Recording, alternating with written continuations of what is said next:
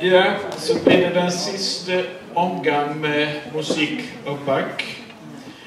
Och jag ska kun säga det att det andra preludiet i S-moll, alltså det tredje stycket, är ett exempel på venetiansk italiensk barockstil.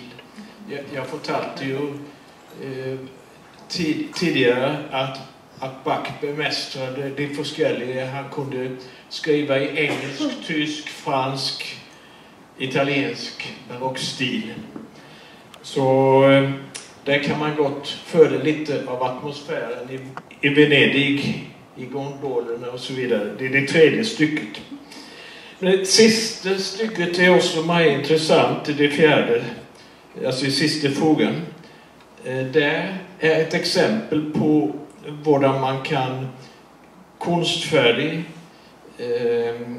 komponera en fråga med argumentation, alltså förstörde notvärdier i 3 olika stämmor. Och jag ska ge exempel på det. Så där har vi spejlvändning som jag talade om förut, men vi har också argumentation. Alltså det är makrokosmos i musiken.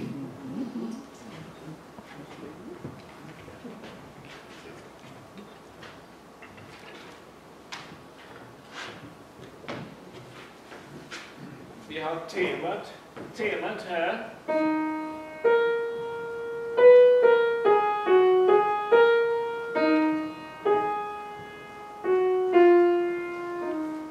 Och så sedan kommer det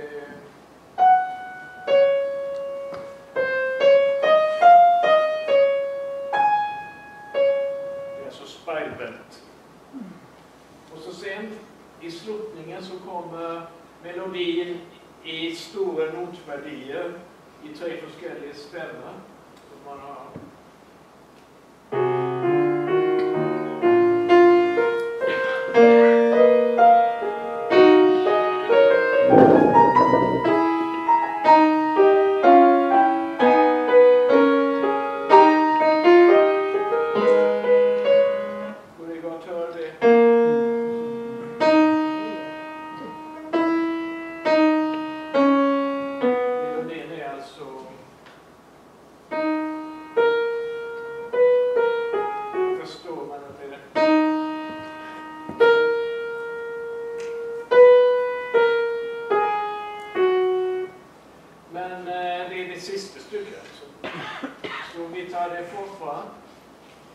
Jag kan också säga det att S